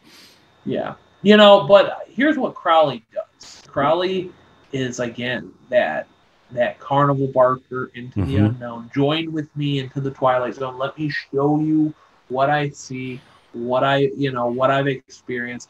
I am knowing. I am a prophet for the new eon, and I'm bringing the anti-Christianity. But you see a trail of tears. You see literally body counts of all these people he destroyed. Ruined lives, his own children, everything. Wives, lovers, concubines, devout followers. I mean, people died in the Abbey of Thelema by drinking cat's blood in the water and got typhoid. And, people were cutting themselves every time they said I, because that was into his mind a sin. Right. And he used these platforms of AA and OTO to promote his faith and what his religion, and what he was trying to create. And you're seeing, with Led Zeppelin and all these musicians, and even in some Masonic authors, you notice, they like to quote Crowley, probably to fill a lackluster book with to add some fluff to the content, and people say there's gold in the ashes. Really? I think it's just ashes sometimes. Yeah. Maybe those ashes are just golden. Maybe. I doubt it, but to each their own, and no. One thing I implore, Masonry doesn't teach us to look into Crowley. No. Again, we said it in the beginning of this story. Crowley was not a Mason. There is no record evidence that he was ever a Freemason. No. And why do we study this, John? In your opinion, I'll let you speak. Why do we study this? Well, I think Crowley specifically. Well, yeah. Why would we be dwelling on a guy like Crowley? Oh, I think it's because in any type of esoterica, or the unknown, or the secret, or the mystery, you're going to start creating associations that don't exist. So, Crowley was this guy, and he was mysterious, and he was this whatever magician, and he was the devil, and he was reincarnated on Earth, and all this shit, and he was this. But isn't that what the Freemasons are? Isn't that what the Rosicrucians are? Isn't that what the Egyptian mystery schools are? Isn't that, it's like, you've got to be able to be educated enough to say, when somebody comes to you and says, well, you're a Freemason, aren't you part of the Illuminati, and you guys worship Aleister Crowley, and you have sex magic and slit goats' throats? It's like, no, absolutely not. This is not anything that we're anywhere close to being. And this is let me explain to you what this charlatan was, and what we really are, and what we really do. And I think that's what, for me anyway, you need to have all the information you possibly can have to be educated enough to help people understand that, that you are not part of that disparate piece of crap. Yeah, that is, right? I think you got to know the quote unquote enemy. Oh yeah, know your enemy. Mike Lake, a great guy. Mike Lake, I hope you see this. I hope that we did you some justice on some of this. And Mike Lake, I hope you come on and talk to us. Yeah, Mike Lake, he did a lecture for us on Crowley and went right down the line. Mike Lake took us by the hand and put us in a spot where we could eloquently and speak about Crowley in a way that doesn't disparage our current fraternal obligations or affiliations, and a way to help us. What do you want to say, Robbie? Help us gauge the waters that we're in. It was just you got to understand what you're talking about. He's a very controversial figure. You don't want to be spouting who Crowley is and what he's about and all this stuff. You got to know him, and you have to understand the history of his life to know the bullshit and where he takes creative licenses to accentuate his lifestyle and what he was trying to do. And I think that you use that as a tool for anything. So you just don't blindly follow somebody. Crowley was not like Manly P. Hall. He wasn't like Aleister. He wasn't like Albert Pike. Yeah. You know? Yeah. He's a whole nother animal, and he's not in the best of lights, especially if you talk about him in Masonic circles. So understand the enemy to, defend yourself when people and guard against it. Yeah, guard against that bullshit. And guard against it. Yeah, because like you said, if you're going to be an author and you're going to drop a bunch of shit about Crowley and you're going to cite him and things like that, and you're going to, and put yourself out there, then have the understanding of the knowledge and the wherewithal to know that the two don't intermix. Absolutely. And I think and Crowley's just the example of other things that are, like OTO's not Masonic. No. It might have been brought upon by a German Mason or whatnot, but it's not Masonic. It's not part of the Masonic branches. They're their own Wicca, witchcraft, offshoot, magic, energy, bullshit. That what they are. That's what they are, and that's cool if that's what you want to be. Just be that, but just that's cool. If you enjoy doing that stuff, that's fantastic. Perfect. But it's different from like what we study in Rosicrucianism and what we study in Freemasonry, right? Knights Templar and any other stuff that you're involved in on the Masonic family. Right. Yeah. No. Totally. And I know a lot of people are going to be like, Majorowski, what the fuck are you talking about? How does this have anything to do with UFOs? But I think it has a lot to do with UFOs, because UFOs are basically a study of yourself, and the collective consciousness and what you believe to be real in the respect of your own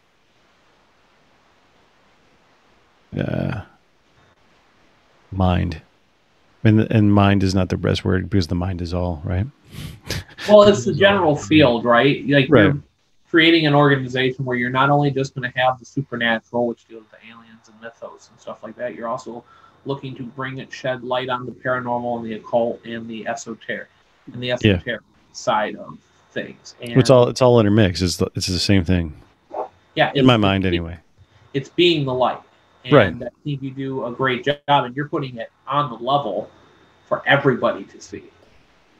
And I know you were telling me about some exciting stuff coming up about UFOs, and he wanted to take this time to go into who Crowley was, because it is an interesting topic, and you can talk about this. And was he visited or talking to an alien or an extraterrestrial or an interdimensional being, and so forth? Well, how do you know? I mean, but there's no, I think that all of it, somehow, all of the disparate things that have existed through humanity have somehow slowly crept into a point where it's all the same thing. It's all humans experiencing things that you cannot put to words or have a context for, because it hasn't been a part of the collective consciousness. Yeah. Very well said. Honestly, I mean, it feels like, honestly, if you and I get together and we draw a big salt circle on the ground and have some type of magic. Am I in the salt circle, John? Yes. I'm not gonna. Yeah, no. You're not gonna Neuberg me. No, I'm not gonna Neuberg. I promise. Never, ever. No, man. I think what you got here is something truly special. Stop it. And I think this is what you've been wanting to do, and you guys. Well, you found me, Robbie. That's how it worked. Yeah, that's how it worked. And I really appreciate this time just being on your YouTube channel and doing this. No, man, I appreciate you. Honestly, I couldn't do it without you and our other brothers to, I tell you guys some weird shit all the time, and nobody goes, "Fuck, Major Husky's just gone." Yeah, nobody does that in our little book club. No, we got some great guys. Yeah. I hope you're going to get on. No, yeah, no. Talking in the future, because guys, buckle up. I mean, this is the first show. It's only going to get better. It's going to get, and I hope you're along with me the whole time, Robbie, because I will come on anytime. I really want to do us thing. I know you're a UFO, but I really would like to do something on Mormonism and Joseph Smith. Oh, yeah. Well, it ties in. No, Mormonism and Joseph Smith ties into the whole ufology thing, because they believe that there's other entities on other planets and that aliens exist, and that's part of their mythos. And some of the other stuff that I'm involved in as well, and some different range of topics that I would love just to speak with you on. Yeah. Length. And, I mean, literally, we've almost been going 2 hours now. Yeah. No, I think we can go another 2. It'd be fine. So at some point, I have to pee. But dude, I really appreciate the time being on. No, I appreciate. I love you, brother. Honestly, I love you. And I honestly think this has been an amazing time. I think we can honestly do another 3-4 hours. I think we can do this every day. And still, if people watch it, that's cool. I think if people get into it, I think if other Masons get into it, that's great. I think if people that are interested in Masonry, maybe get a little bit of just our interaction and our camaraderie, and our brotherhood and some of our, tenets. And, yeah, I think, this, I'm no author, at least not yet. I'm no, orator on this kind of topic. We're just friends, and we were just having a conversation. Yeah. And, it's a great story of how we're going to leave that story alone about Crowley and the conversation that was had about who he was on a level with a certain author, but we'll leave that alone for another day. And moving forward, you got some great content, and I'm always a phone call away to talk to you about any of this. I would love to be on here again. Oh no, you're going to be on here again. You're going to be on here all the time. I appreciate it. I really do. I owe you a huge debt of gratitude for believe in me, and enough to bring me into your circle. I mean, I appreciate that. You're gonna have the titles down on the list, right? We're gonna have to. It's gonna have to scroll to the. It's just gonna be 2 hours. Is gonna be Robert Lee Franks III. Blah blah blah blah. Put some Easter eggs in there. Put like America's Sweetheart, the bold and the beautiful. Just dump it. Just dump it in there. Just every once in a while, just highlight it above your head. Just there you go. Honestly, you're gonna have to type it out for me because I don't even know. I'll be more than happy to do that. There's a lot of. You got some editing ahead of you, bro. There's a lot of editing. There's a lot of. No, I might just say fuck it and just keep it. Just keep it. Hey, you're not out here being Joe Rogan. You're just doing what you love. You know what I mean? I'm just having fun talking to my buddy. It could be me, and it could be me, you, and two high schoolers watching it, stoned out of their mind, and it's you and I seriously just here talking about all the stuff that we've learned. So that's cool. We're building our own Crowley base. At one point, somebody's going to look back and be like, the night of 11/20/20, Robert Lee Franks III and John Majorowski got onto a podcast. Exactly. They set forth the end of the world. Exactly. Hey, dude, I'm excited for what it is. Stick with this guy, man. He's got some really great content coming up. I'm really looking forward to you getting some of our fellow brethren on here as guest speakers, because they're going to be able to talk to you about some wide range subjects. And John's got some great stuff for on the level on the ufology realm. But if I may. Yes, you may, guys, anytime, Rob. Feel free to find me on Facebook on Robert Lee Franks III. My Twitter handle is RLFranksIII. And I just would love to speak to people. Don't bash me. I mean, give me constructive criticism. Nice. It's gonna get better. But this is the first one, literally. We don't know what we're doing. We don't know what we're doing. I love you, John. I love you too. We're going to put all that stuff on there. We're going to put it in the comments. We're going to put it on the thing. We're going to make it happen. And honestly, Thank you very much. And we're like, I think we're just create an open thing where we can just talk. If you guys want to say something, cool. Be constructive. Be helpful. Help the conversation along. And we're all going to do this together. Yeah, and he's looking forward to hearing from you guys. I'm looking forward to hearing from you more. Hey, just a phone call away. We talk, and when we talk for hours on the phone about a wide range of stuff. So, I know it. Brother, I'm looking forward to the journey. I'm glad I'm on the journey, and until the next time. I love you, Robert Franks, the third. I love you. Take care, Johnny. Bye-bye, Robert.